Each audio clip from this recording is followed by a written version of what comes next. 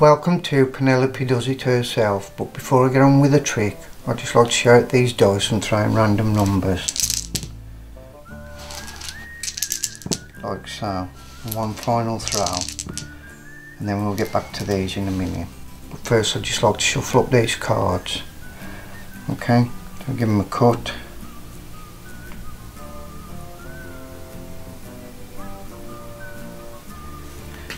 And a bit of a shuffle.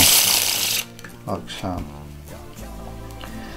Now normally you'd ask a spectator to deal some cards out, but I haven't got a spectator, so to make it fair I'm going to shake a random number and I'll deal that amount of cards out.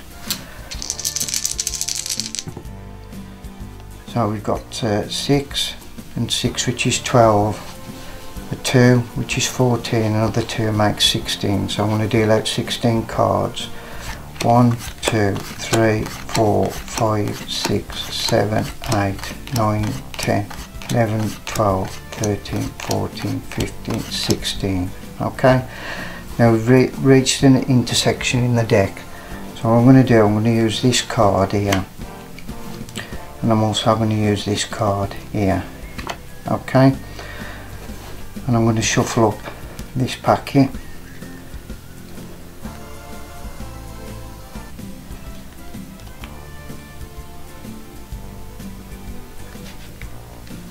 Like so.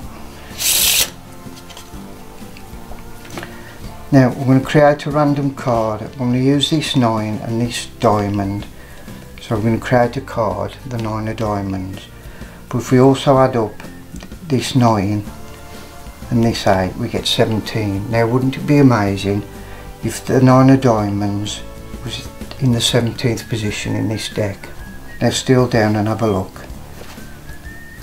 1, 2, 3, 4, 5, 6, 7, 8, 9, 10, 11, 12, 13, 14, 15, 16 and 17. And yes, we've arrived at the 9 of diamonds.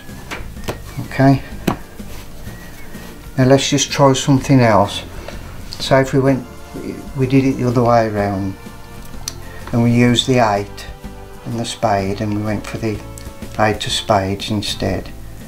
We do add the two numbers together again, which would give us 17. 9 and 8 is 17. So wouldn't it be amazing if the 8 of spades is in the 17th position in this deck? Let's just have a look. 1, 2, 3, 4, 5, 6, 7, 8, 9, 10, 11, 12, 13, 14, 15, 16, 17, and there it is, the 8 of spades. Now I hope you enjoyed that, and thank you very much for watching.